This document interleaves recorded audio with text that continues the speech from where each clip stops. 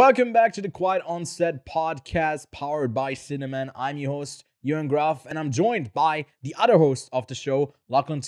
What's up, my man? G'day all. Today's episode, we are talking about Bones and All, Luca Guadagnino's latest Timothée Chalamet love film. Does it flop, or did Ewan and I eat it all up? Here are spoiler-filled thoughts shortly. Exactly. So let's go over some, facts about the film before we jump into our review. And I'll kick it off by reading you the synopsis of the film. Abandoned by her father, a young woman named Marin embarks on a 1,000-mile odyssey through the back roads of America, where she meets Lee, a disenfranchised drifter. But despite their best efforts, all roads lead back to their terrifying pasts and to a final stand that will determine whether their love can survive the otherness. Isn't this beautiful, Lachlan? Yeah, it sounds oddly familiar to something along the lines of a previous film with Timothée Chalamet, directed by Luca Guadagnino. Don't Look Up? Yes, exactly. Don't Look Up. That's Adam McKay, but close enough. Close enough. Luca Guadagnino, Adam McKay, potato. Very similar at directing style. But no, the movie has been received very positively so far, especially on Letterboxd. I feel like this is the perfect Letterboxd film as well. It's a 3.9 over there, 7.3 on IMDb, 75 somewhere in between over on Metacritic. So a quite acclaimed film that premiered earlier this year in Venice. It's where I last saw it. Didn't get to rewatch it, so hopefully some stuff stuck with me. Still kind of digesting it in some sense. It's 133 minutes long, like we said, directed by Luca Guadagnino, the director of Call Me By Your Name, the recent Suspiria remake, and that's pretty much, I guess, the biggest films he's done in the last few years. It has an estimated budget of roughly $16 million, and so far at the box office has only made $6 million, but I feel like it's a harder sell.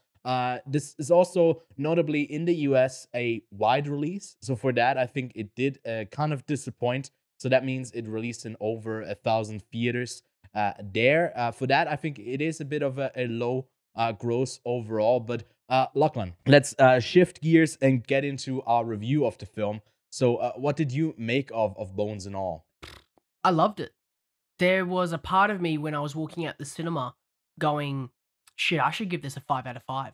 I should give this a 4.5 out of 5. I really fell in love with the film so quickly. First 10 minutes and I was hooked. I was shocked, but I was hooked because I was not aware of the story. Well, I mean, I kind of got I watched one trailer many weeks back, and I didn't really keep up with much of the film. I knew the concept. I knew there was a little bit of snacking in the film, but I didn't know what the overall story was because I haven't read the novel either that this film is based on. But all I can say is that I had a fantastic time with this film. There is so many things that, look, you've got the book. I do have the novel. Do you also do the same thing that you do with video games and just buy the book and then don't read it? I read about the first 30 pages. And thoughts? It's different. I forgot to mention that this is a book adaptation, a novel adaptation. It goes a different route. I think here in the film, it starts off with her dad. I think it is with her dad. I think in this it's more her mom. The initial outset of what makes her embark on her journey is also something totally different. It's a bit more of the backstory that we also get from her. But I didn't get far along into it. The thing obviously, is, you just got the bookmark and threw it in there somewhere and pretended you read the first 30 pages. Yeah, it's like, don't worry. I'm doing who's the famous basketball player that always lies, that has all these books ready and he never knows stuff. Never knows anything about it. There was a recent thing with him. Yeah. Anyways, I did read a bit of it, but I think at some point I was lying and said I'm halfway through. I definitely didn't get this far, so. I wanted to read it even before Venice. I ordered the book before I got there in August, and it just was delayed. And I only got it a month or two ago now.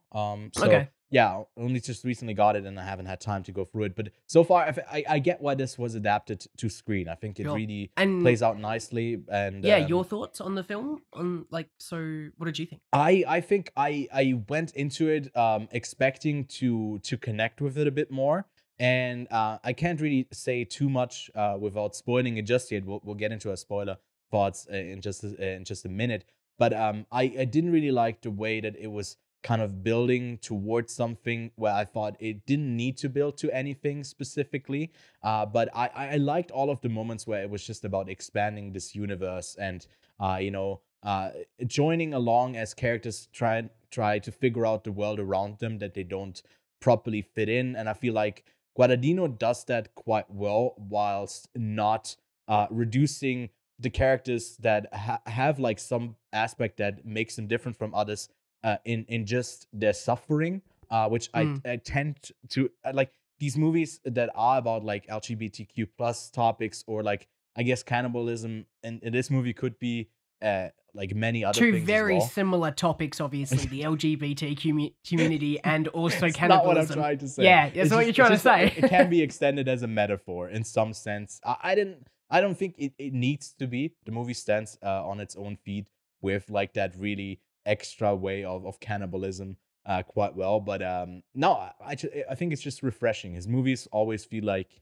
they are fresh. They're in some way unique. And Mm. I gotta say, like the center performances, all of them are really quite enjoyable. I think they Yep. quite work well. It's not a shoehorned in Timothée Chalamet. I don't know how did you feel about his character? His performance wasn't my favorite, and Right. funnily enough, Okay. neither was Taylor Russell. Oh, The okay. star of the show, in my opinion, goes to Mark Rylance. Rylance, Yeah. I think his name is. Mark Uh, Rylance. Yeah. he just every time he was in a scene, just I was just locked on. I was just enjoying every moment because I was uncomfortable. I was like just amazed by this performance of this very uncomfortable character. So for me, like I completely agree. I don't think Timothée Chalamet's performance is as strong as I guess what everyone's going to compare it to, and that's Call Me by Your Name. Yeah. I would probably want to go back and rewatch it, just so I can say, yep, definitely don't like it as much. But I could probably already say I'm pretty much certain that it's a better performance in that film than this film. But for Mhm. me, I still thought it was a great performance. A lot of the standout performances came from secondary characters. Yeah. What's his name? Jake. Michael Stu. In that one scene in the Yeah. where they're talking with uh Marin and Lee is he also stole that scene for me. Yeah. But for the majority of the part, the two key leads, Timothée Chalamet and Taylor Russell as Lee and Marin, uh, are phenomenal. I think they're great throughout the entire thing. While it's not their best, or at least I'm not familiar with much of Taylor Russell's performances in the past. Mhm. For me, I still think that they carried the show quite well. Yeah, I've seen her pop up in some things like the escape room films that I, for some reason, watch both. She also was, I think, a smaller part in Waves. From Yep. yeah, a smaller part in Waves that I quite enjoyed. And I feel like she really nailed it. I remember. Feel like thinking back now. I feel like Mark Rylance's performance is a bit more iconic and it stays with you. But I remember coming out of Venice, out of the Venice screening and going like, I don't know if I liked how extra he was, and maybe let's bridge on over to our spoiler discussion so I can maybe actually pinpoint down what I didn't really like, or Yeah. what I didn't enjoy as much about his stuff. So last spoiler warning here, but I'm jumping straight to the end here because that's like my issue that I have with him. It's how he's then kind of coming back into the story where I get the thing where he's following her for quite some time, and he's kind of that creepy guy who just doesn't want to be alone, I guess. And then the whole plot point where it escalates to a whole bunch of them dying, which it's just all a blend for me. Again, I've seen this like 3 months ago, so like you have to catch me up on that, but it just feels like it's super messy where it didn't really need to be messy, and he didn't really need to be in that like final part of the film, at least to me. Like he worked better as like a pit stop along the road. But what did you think I'm about not that? sure if because I watched the film only a couple hours ago. Yeah. Literally only a couple hours ago. You saw it a few Yeah. months ago. I'm not sure on a repeated viewing you'll be able to see his van in the background. If that is the case, that is, I guess, Right. a nice thing to rewatch and look out for in Yeah. a viewing. I guess that is it's a bit of a jarring moment. It does really come out of nowhere. Yeah. But you know, his throughout all of his interactions with Marin, there is this underlying, I guess, tension with what his intentions are with her that you never really have satisfied. And even at the end of that scene where he's like, "Yes, I've been following you," you still kind of feel like there's something missing, which is why I don't think it's a total left hook out of nowhere that he rocks up at their house. I know we're jumping straight to the end. We're missing a whole lot of stuff. I mean, that's we could happening, talk about like the smell detection for cannibals in a bit as well. It's just like and I'm also just reading the last few pages of the book, and I can see that Sully is also in it. So sorry, spoilers yeah. for the book as well. But for yeah, me, it's I don't think like, I don't think it's that jarring. I feel like there should be yeah, some more scenes with him yeah, showing that he's there, whether it be hmm kind of like a, I don't even know, like a rustle in the bushes, the kind of that Marin's always seeing someone that's watching her. Maybe she loses her mind from the cannibalism, but for me, that the ending was still at least rounding enough because it ends up being a, hey, I want you to bones and all me. That's a massive yeah, thing in this film. But, yeah, but we should jump back because yeah. the Jump back. story is it's so much to take in with this film Yeah, because at a core level, if you just watch this, it's great. It's about these mhm, two cannibals, young cannibals, trying to find themselves in this world. yeah, So the three things that I wrote down that I really want to get into hmm is, we've already talked about the performances between the cast. I yeah, think Timothée Chalamet does a great job. I think Taylor Russell does a great job, but obviously I feel like Mark Rylance's performance as Sully stole the show for me because it was hmm such an interesting character. yeah, But one of the other things I wrote down was the use of gore, and it's mhm. interesting how, you know, it's the second movie this year that's a love story with cannibalism in it. Yeah, right. But it's a completely different style and way of telling it, because I feel like in the movie Fresh that came out earlier this year, obviously the cannibalism aspect is kind of like a oh, look at me, I'm a bit edgy and all of that. Ooh, look Where at me. look at me, I've got no leg. Where in Bones and All, there is a lot of metaphors going on in this film, and Yeah, the yeah, yeah. cannibalism is one of those. I didn't have that in Fresh, and I feel like there's going to be a lot of comparisons to this film because it's the second film this year that's a love story. Which, by Yeah. the way, I'm going to say this right now: it's my favorite love story of the year. I'm sorry, bros, you don't Ooh. get it, but it's going to be this film. Oh, Um, right.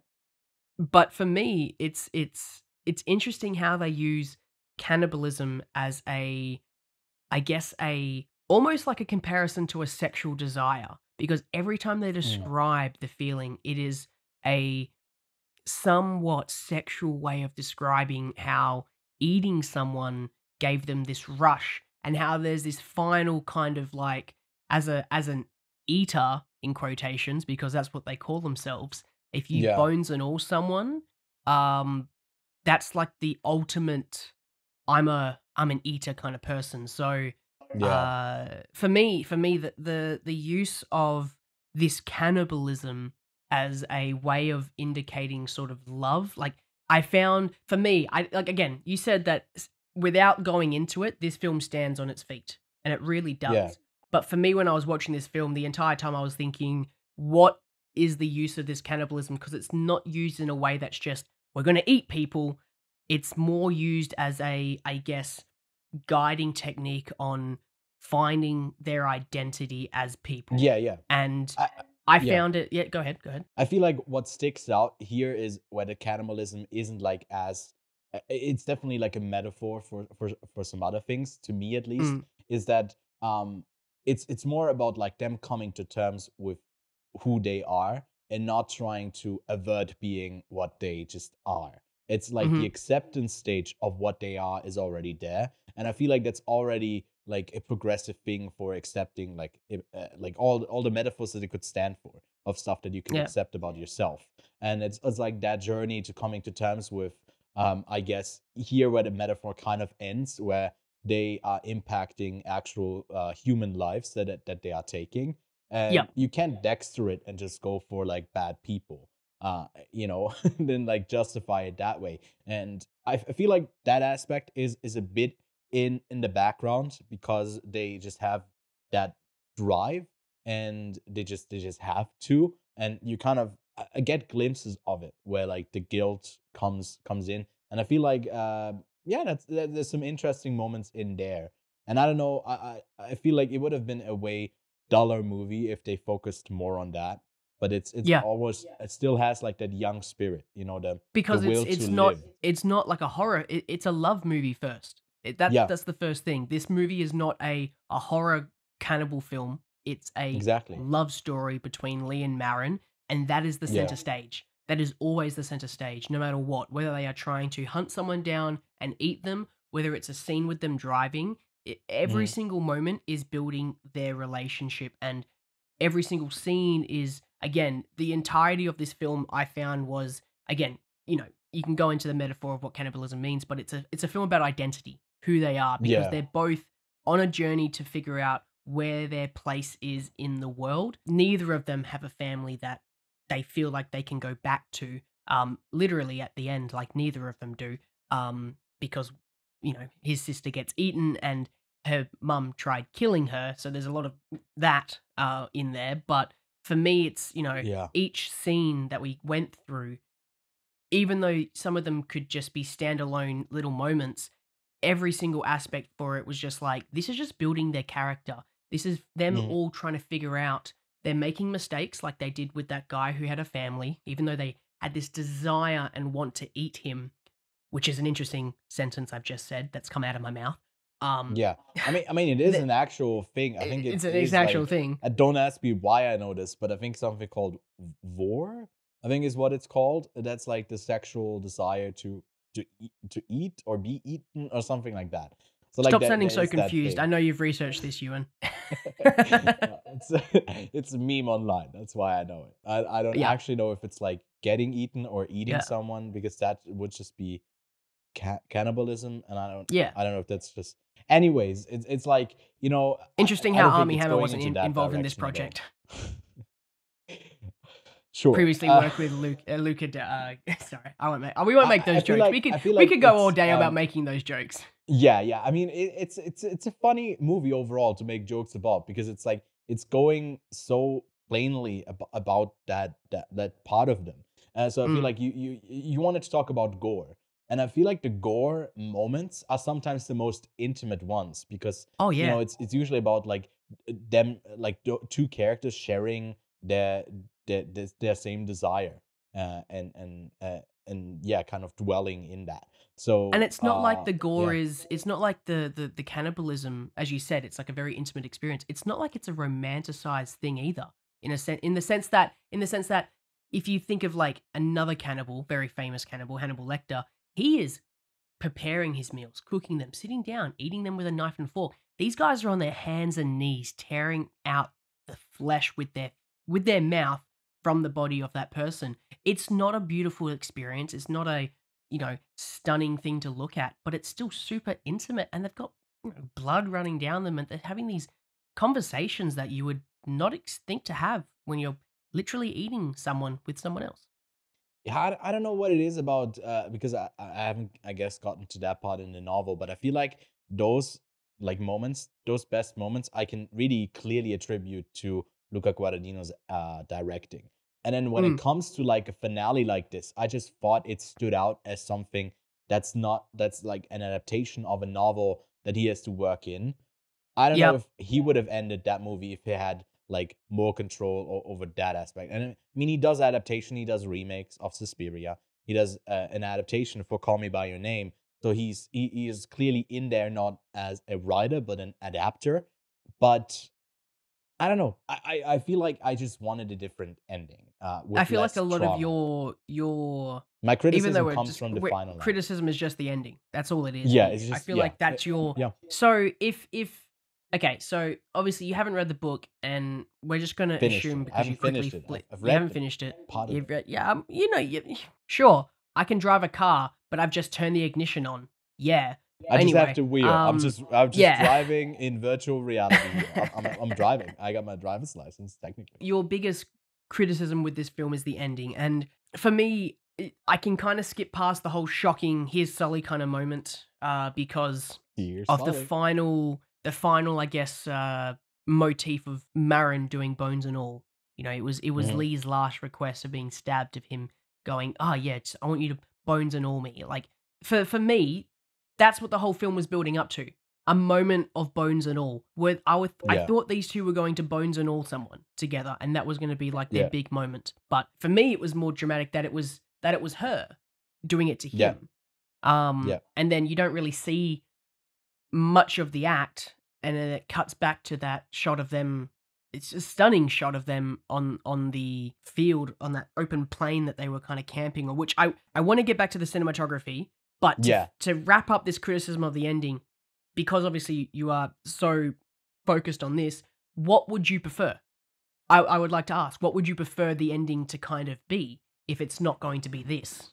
Just something that's way smaller, where maybe there is like, maybe Sully does kill his sister, Lee's sister, and they kind of just are not able to repair their relationship from there, because there's maybe some kind of blame that's around, or just like some kind of Sure. standoff where the three of them just talk, and it's irreparable what happens there. Irreparable. I can't say that properly, but you get what I'm saying, and then they all go their separate ways. That's Okay. kind of, to me, what a Guadadino movie is. It's like, What you about want something, what you about want this? connection, but you ultimately can't get it. You end up What alone about Sully regardless. kills the sister, and the final shot is Timothée Chalamet crying in a ball next to a fireplace, reading a note. Crying in a ball? What do you mean? Yeah, the ending of Call Me by Your Name. Don't worry, I will Oh. explain the joke later, but you can edit that I was out. about- No, I was don't so worry I about was it. so trying to connect it I with thought this that movie joke that was I gonna land a didn't. lot better, Ewan, because No, you're I such a get Call it Me by now. Your Name. No, no, no, no, no, no, Yeah. no. You don't get it. We're moving on from that one. No, The then he cinematography. gets a phone call from the dead. I think that's just in the novel. Or is The that in the movie as well? cinematography. The cinematography, yeah. Uh Outstanding. I feel like Phenomenal. it's a very pretty movie, right? Also, I think it's this cinematographer's kind of like big break, feature film break, because his or their, I don't know, Arensi Kancharan, I butchered that. It looks like this is their big break in the Yeah. feature film lineup, because their entire credits on IMDb seems to be shorts and video and small films, Hmm. documentary kind of thing. It looks like to be their big break, and my Yeah. gosh, am I just blown away, because I feel like the cinematography is one of the biggest standouts of this film. It is Yeah. so possibly my favorite of the year. It is so wide in capturing some of these beautiful landscapes and these areas, but also it is capturing some such little detail on any character. It can be so in your face, up close, but also kind of showing so much at the same time. It's so good. I don't remember Call Me by Your Name being as pretty. I remember having that film look, which everyone was kind of like, "Oh yeah, look at film look. It looks great." Which this Yeah. film also has that look as well. I'm going to assume it was shot on film. Here we're doing a I quick think fact so, yeah. check. Shot on 35 millimeter. Stunning. Has that beautiful film look to it, which I guess Call Me by Your Name also had, but there was just something else about it. It kind of like the cinematography spoke for itself. I really enjoyed those whip pans as well, focusing on a landscape, then cutting up close to a character. Every time it did that, I was like, "Ooh!" Someone watched. Yeah. I'm trying to think of the movie La La Land and was like, "I want to do that." I feel like Bones and All doesn't as much scream shot on 35 millimeter as much as Call Me by Your Name. But Yeah, Call Me by Your Name, I feel like also would work as a period. It's weird enough that like his films, this would also work if it's like shot in the 70s. Like it feels like that type of road trip, just two yeah, characters by themselves with I guess also not as many indicators that maybe they get caught along the way. I feel like they can operate a bit more freely. That's why they are just like traveling the backskirts and the midlands of Mm. like middle America, or somewhat like these small little towns that they hit. They can ditch and hit. Dine and dash. Dine and dash, exactly. They dine I think and that's what it's dash called. in these little towns. And to me, I feel like this is not as hard to sell as I would expect a cannibal movie to be, if I'm being honest. Yeah. It's surprisingly earnest and easy to, pun intended, consume, and leaves you with some afterthoughts. And Lachlan, you said initially that when you came out of the theater, this was like potentially a 5-banger for you, or even 4.5. So Yeah. where did you kind of arrive at as your rating? I'm ending up on a 4. I was on a high. I really was. I loved this film. I was really enjoying it. It's one of the best like little drama films I've watched recently.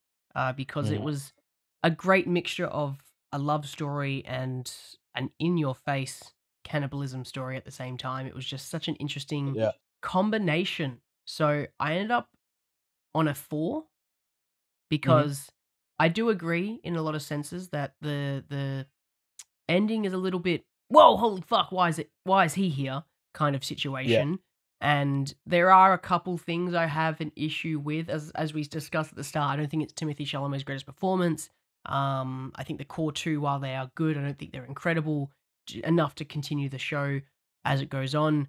But for me, this is a 4 out of 5. Agreed there. I feel like other than the ending, like you just mentioned again, I don't really have much against this film. The vibes are just immaculate. I really enjoy all of the performances. Good vibes. To me, Taylor Russell and Timothée Chalamet even over Mark Rylance. I like him, but yeah, they were also really solid there. So 4 out of 5 for me. So a solid recommendation for the both of us. If you can't catch this in the wide release that it's doing in the US right now, I feel like this movie is gonna hit streaming sooner than later, probably before the end of the year. Probably on Amazon Prime, because it's an NGM film. Oh, yeah, could potentially be. That's what I reckon. The thing with Prime, I have no clue what they're doing with any of the films. It could be anywhere. I don't know when we'll get it. It could just be that they also just put it on Amazon and not on Prime. You never know, but I feel like on VOD, it will be out sooner than later. I don't know if they have like a deal with new MGM films that also, or if it's just like the library that they purchased. But that goes into a different discussion. Now, Lachlan, we usually only do this on the main episodes where we connect the film we just reviewed. But yeah, Lachlan, what would you put alongside Bones and all? Well, there's a lot of, I guess, pick of the weeks that I could assign people who listen to this podcast to go watch before this, after this. So there's so many cannibal films. You know, you got Silence of the Lambs, you got Hannibal, you've got what's the craziest cannibal movie of all time? Cannibal, there's that really bad one that got all the bad reviews back in the day. It's like Cannibal Holocaust or something like that. No, not Red Dragon, but like Cannibal Holocaust. Like they actually killed like animals on screen, and it's like super low rated. But it's like the very famous cannibal film. But as I said earlier, there was another film earlier this year that came out that is a love story. Not really. It's more of a comedy gore film called Fresh. The Daisy Edgar Jones, Sebastian Stan horror comedy, I guess. Comedy horror. This is the Bones and All is a love love horror film. This is Fresh is a comedy horror film. So I'll tell you what, if you want to watch this film and cry and love what you saw in Bones and All, go watch Fresh if you want to have a good laugh. There's a lot of iconic moments in it. And if you like Timothée Chalamet's dancing, wait till you see Sebastian Stan's dancing. It's not to kiss, but it's a fucking good scene. Great pick from you. I'm kind of going along the same route of having the initial letter of an R at the start of... Wait, no, it's Fresh, not Resh. Never mind. I don't know how I could... It's all right. English is your second language, man. Don't worry. So the two of our picks kind of go together well because I'm going with Raw from Julia Ducournau, I think is her name.